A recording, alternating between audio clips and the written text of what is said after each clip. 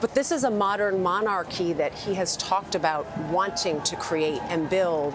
How does he go about doing that? Because while people support a monarchy, there's so much talk about not feeling represented necessarily. What does he need to do from this day forward to get people that are in this crowd watching him, or maybe not even here, to support him and to be behind him? It's such an important question, Dana. And as we've been celebrating here, there's lots of people here.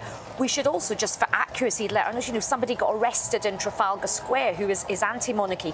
So the country has mixed views on the monarchy. I think what King Charles has to do is be really visible. I don't think he should be hidden away after all this pomp and circumstance. I think people would like to hear from him. I think he should make a speech to the public.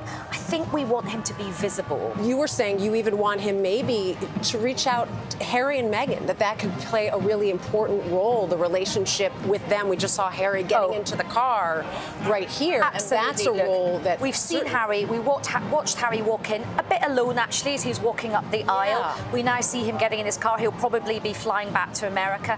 And I think for a lot of particularly young Britons, they really felt excited when Meghan Markle came into the family. They really loved Harry and Meghan.